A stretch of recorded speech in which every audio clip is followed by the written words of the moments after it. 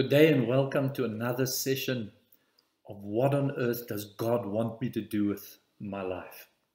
We've been preaching through the first two chapters of the book of Genesis, right in the beginning of your Bible, and we've been looking at the 5 things that God wants us to do with our life.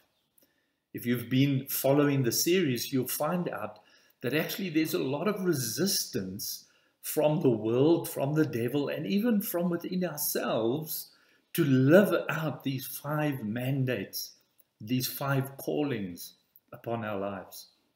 And if you've been following this series, you'll find out that the first calling that God has for you to live out is to live out a life of dominion, a life of rulership.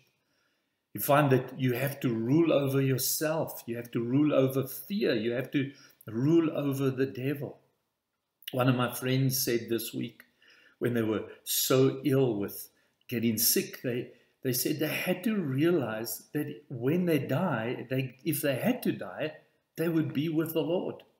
And that helped them to overcome this overbearing fear that causes us not to really live out our lives. You see, as children of God, these 5 callings on your life are something that you're never going to get away from. If we follow the Genesis chapter 1 and chapter 2 text, we find out that the 5 things listed there are God wants us to have dominion and rulership, and God wants us to multiply His image. God wants us to multiply what He looks like on the earth. You know, as you raise your children, as you raise your spiritual children, you start to impart to them a way of living that causes them to multiply God's image on the earth. That's your second calling. This is those 2 first callings, dominion, rulership, and multiplying the image, are found in Genesis chapter 1, verse 26 to 28. Make sure you're reading those and that you're meditating on them, so that you do spend your life multiplying the image of God on the earth. It is a lifelong calling. It's never going to go away. It's something that God expects you and calls you to live out. The third thing that God wants us to do is to work.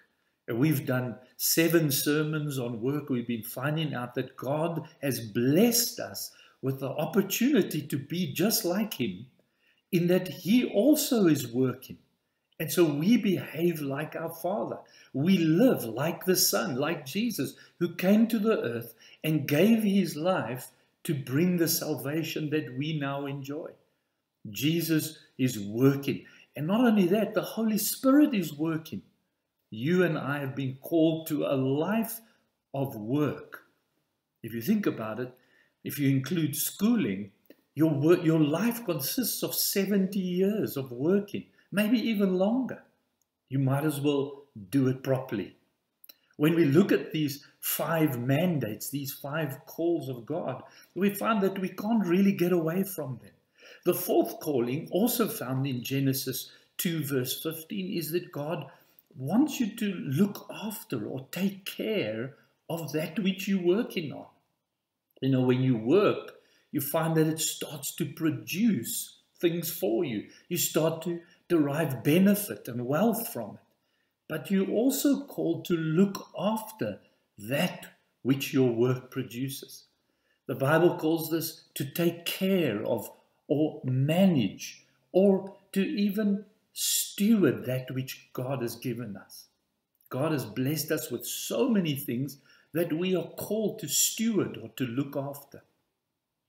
The 5th thing, of course, is found in the end of Genesis chapter 2, the last 9 verses, where He tells us to get married, and He describes the marriage ceremony as that commitment that we make in front of the people of God as we call to love and to serve one another in the beauty of a thing, an institution called marriage.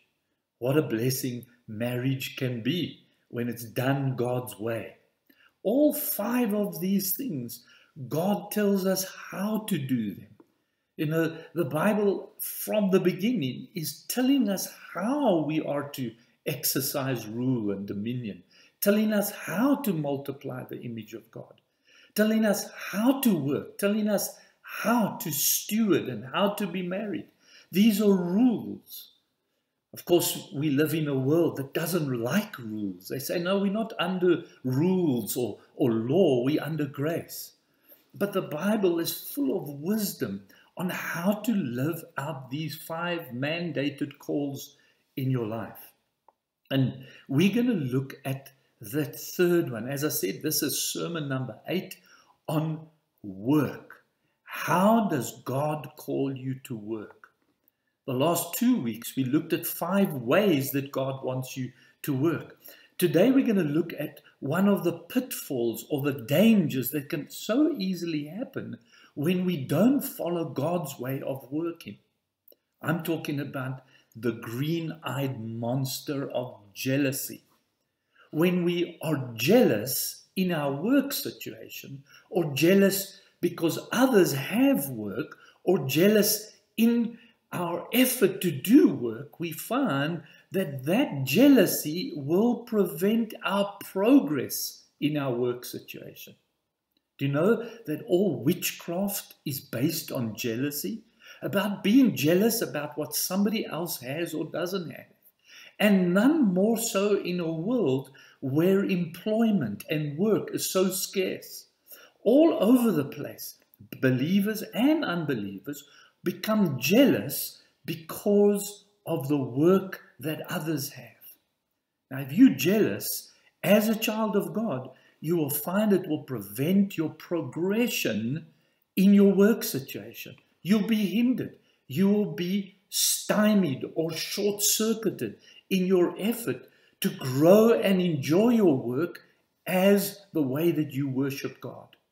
Let's look in the story of the Bible. By the way, if the 4th chapter of Genesis, turn there so long, we're going to look at the life of 2 men who worked, and we're going to see the contrast about the one way the one brother worked and the other way the other brother worked, and the effect that it had upon their lives. Genesis chapter 4, of course, tells us the story about the 2 brothers, Cain and Abel. Cain was the older brother. He was the firstborn. And in that way, he had, it seems, many more benefits. Abel was the secondborn.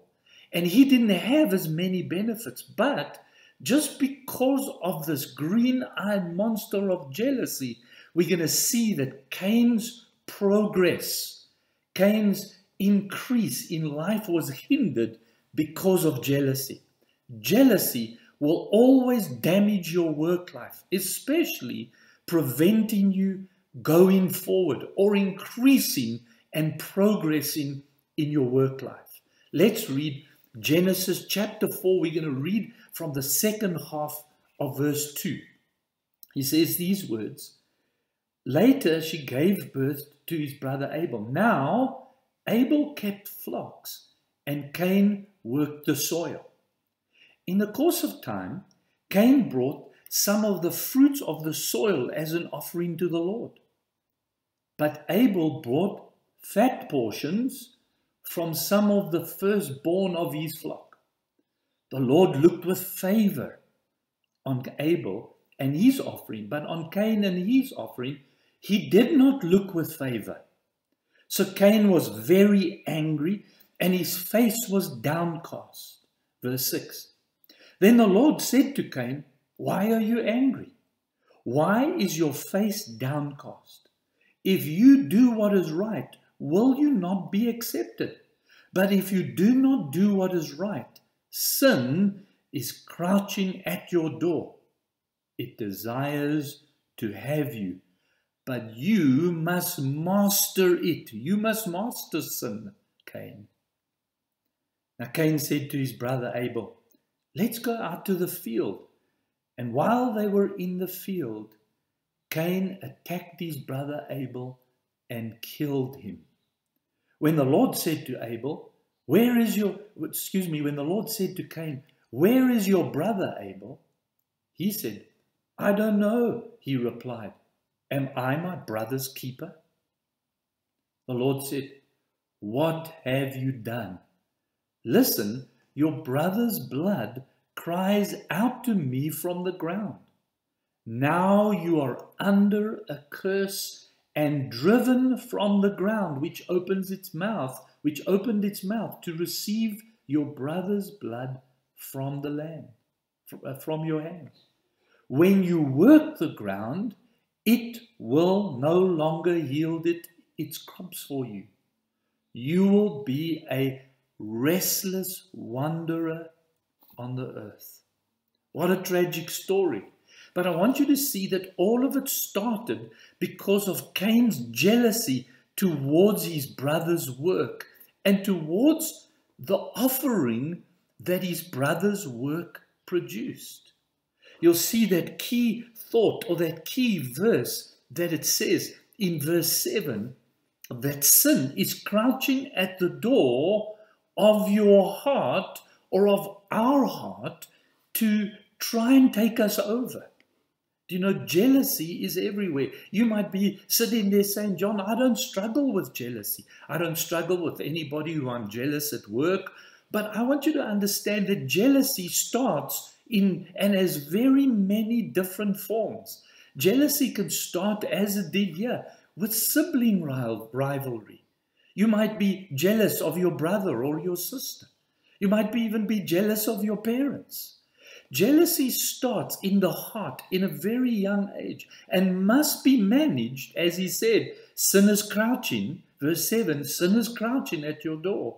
Jealousy can work into our hearts and cause all kinds of resentments, for unforgiveness and even bitterness. This is what happened to this man Cain. You get, as I said, different kinds of jealousy. You even get a jealousy where we are jealous of those who we work with. We kind of say, well, why should they get ahead? I work harder than them. Why do they get paid more than me? I'm a harder worker. I'm a better worker than them. This starts to affect your job and your work life. You may even be jealous of somebody having more opportunities in life. I remember my one friend said to me, John, I couldn't make it at school because in the 10 years of my education, we moved 20 times in life. How many of you haven't had to struggle with that? But I remember my friend describing that as a great pain in his life, something that he looked at others and he said, oh, I wish and I long that I wasn't brought up like that. That can produce that jealousy and that resentment, that bitterness, even that accusation against God and against our parents, and just in general against life. You see, jealousy starts and comes in many different forms. I even think of a different kind of jealousy, a jealousy that says, why is that person a favorite and I'm not a favorite? Perhaps you're one of those people who never felt favored in life. Perhaps when, they were giving out, choosing positions for a sport, you were always the one who got chosen last. All of these areas cause that little seed of jealousy to fall into our heart and begin to work against the benefits of knowing what God wants us to have and the progress that God wants us to have in our lives. Look at what happened to this man Cain. I always think about how Cain's life was on such a downward slope and how it can so easily happen. Always remember this. Promotion doesn't come from the north, the south, the east, or the west. It doesn't come from anywhere else. Promotion comes from God. There's a wonderful scripture that actually says this. Psalm 75, verse 6 and 7, it says, promotion comes from God. You might look at somebody else and say, I work harder than them. My work life has been longer than them. But always remember that promotion is from the Lord. It says in that Psalm 75, especially read it in the old King James Version. It says it so beautifully, as it often does in that older translation. But verse 7 says these words. It says, God is the judge. One he elevates, one he promotes, and another one he puts down. You need to understand that it's not your ambition that drives you to the front of the queue or to the top of the pile. It's your trust in God. Promotion comes from the Lord. And of course, this man, Cain, he didn't know this. He didn't realize, or he disobeyed God, and he thought he could try and get to the front. He could try and become that person that he really wanted to be by his own ambition and drive. And it caused him to be jealous towards his brother.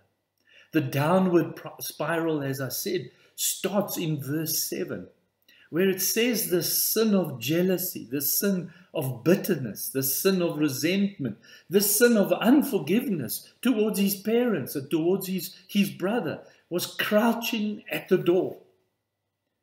Sin crouching, looking for an opportunity to get in. The sin of jealousy. That's what happened to him. You'll see that he succumbs to it. And there's some clues that help us to see this. Look at verse 3, where it says that, Cain offered some fruits of the soil. That seems like an innocent scripture, verse 3. But when you look at verse 4, it says Abel offered the firstborn of the flock. Can you hear the difference? He took the first, he took the best, and he offered that to God as an offering. Instead of his brother being led by that example, Cain became jealous of that. This firstborn means that Abel trusted God that he would give him more cows and more cattle and more goats, that this firstborn was not a bad offering, but it was a good offering for Abel to be giving God. Do you know that it says this is really the truth that tithes are based on? You take the best of your work that you have produced, the money that comes to you, the first 10%, and you give that to God as an offering. You see, Cain didn't do that. He just took any old vegetables from the vegetable patch and offered it to God. Whereas Abel took the first and the best. That's how God wants you to live your life out of work. Give God your best. Give him as an act of worship the best of your work that you could do.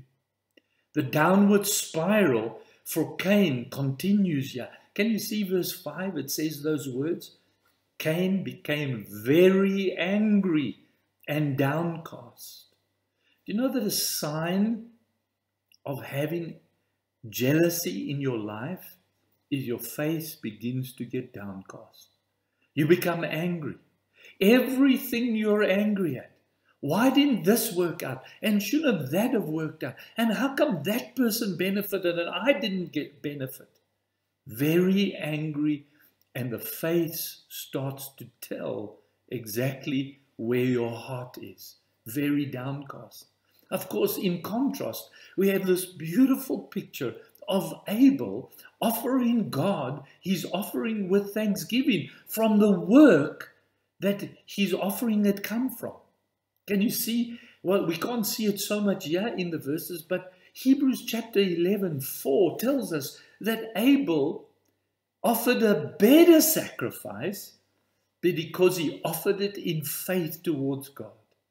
The life of faith is a life of thanksgiving and gratefulness.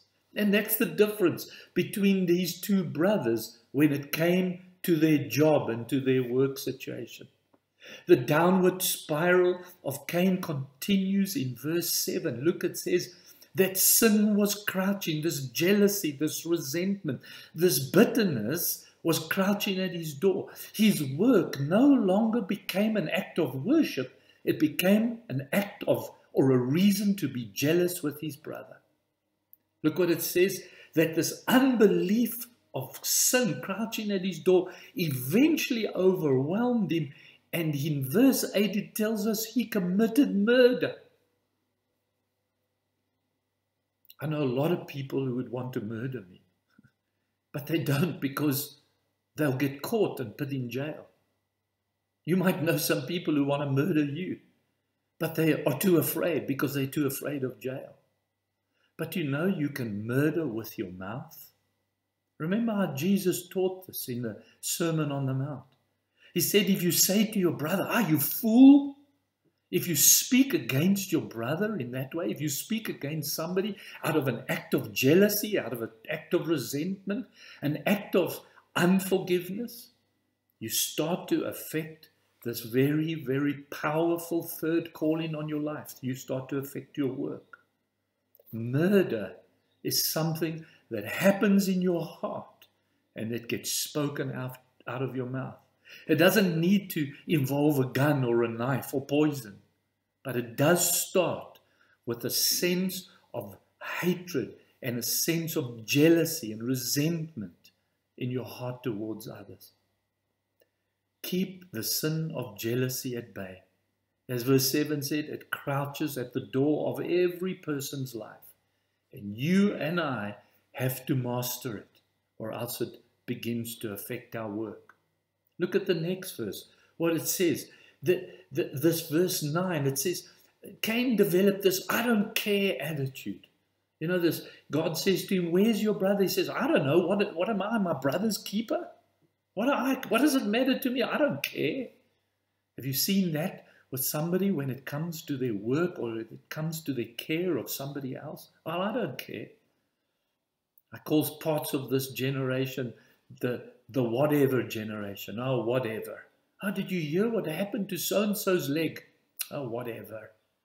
You see, this is the downward spiral as sin and jealousy and resentment takes root in our heart and deeply affects our work life.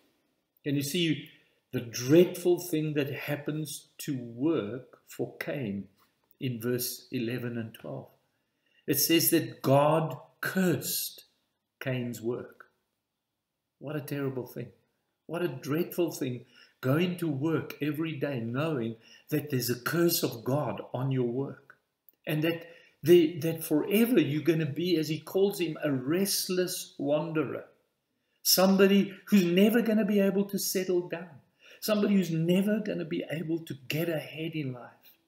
Have you ever looked across the spectrum of your friends and family and said, I wonder why he gets ahead in life. I wonder why she seems to progress with her work.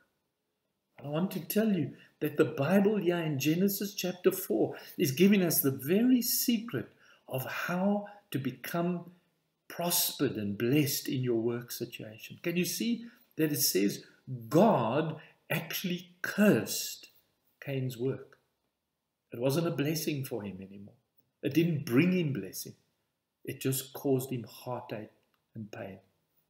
I don't want this to be your situation for your work. And I certainly don't want any of my fellow brothers and sisters to not progress in their work situation. You see, ambition is not a bad thing. But when ambition causes you to be jealous, bitter and resentful, even unforgiving towards others, it will prevent your progress in life. I found that some people in their work situation and in their stewardship of their wealth go around the same mountain year after year after year. They never seem to get ahead. Their children never seem to get ahead because they're working with the same heart as Cain and not with the faith-filled heart of Abel. Look at verse 14. It says the most tragic words in this story, that Cain lost the presence of God in his work. Can you imagine going to work and not knowing the presence of God, the favor of God, the blessing of God on your daily work? What a tragedy. Pray God that you and your children never experience this when it comes to work. That you live this life above jealousy, above the frustrations and the resentments that so easily want to prevent our progress when it comes to work. In closing, I want us to pray together to make sure that as a child of God, we are not calling our work boring or a rat race or empty, or it just feels so futile, or you know what, I just don't want to go to work this week because It just feels like the same old, same old. There's no vision, there's no progress, there's no future in my work. I want us to pray that this will change for you.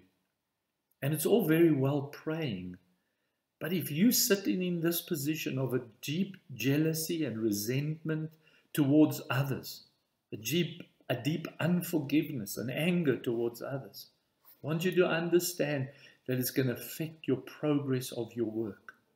And sometimes it takes more than prayer. You need to go and speak to somebody. I want to tell you that you need to speak to one of your house church pastors, someone who will take the time to listen to you and pray with you, someone who will remind you to deal with the sin of jealousy that's crouching at your door, seeking to scuttle and take away God's blessing from your life. So I am going to pray now, but this may require more than prayer. This may require you going and confessing your sins, as the Bible says in James chapter 5. Confess your sins one to another. You know, you can't make any progress. You can't make any blessing in your work unless forgiveness and confession is a deep and significant part of your life. Remember how Jesus even taught that when he said, when you pray the Lord's Prayer daily, forgive us our trespasses as we forgive those who have trespassed against us. As I'm praying, I'm going to ask God to encourage you to go and speak to somebody if you're struggling with the sin of jealousy, resentment and anger, unforgiveness towards those around you. And then act on it. Don't wait for God to send you a special sign. This is the sign. Go and approach somebody. Go and approach a house church leader, one of your pastors who you know will pray for you, and break the agreement that you've made with this sin of jealousy, the sin of resentment and unforgiveness in your life. Let's pray right now and ask God to give you the courage to go and speak to somebody. Heavenly Father, thank you for the wondrous blessing of work. I pray for everybody who's hearing my voice from this preach and from this teach, that, Lord, you will encourage them, you will strengthen them, you will embolden them to get out of the sin of jealousy, resentment, unforgiveness, and bitterness, Lord. And Lord, you will give them the courage to go and speak to somebody, to go and break that agreement that sits as a great shadow over their work and that prevents them from going on in life. Father, we commit ourselves to you and to this week of work that you have given us. Bless our work, Lord. Bless everything that we undertake as we do it as an act of worship towards you. We thank you in Jesus' name. Amen and amen. I bless you. God bless you. And I'll see you next time.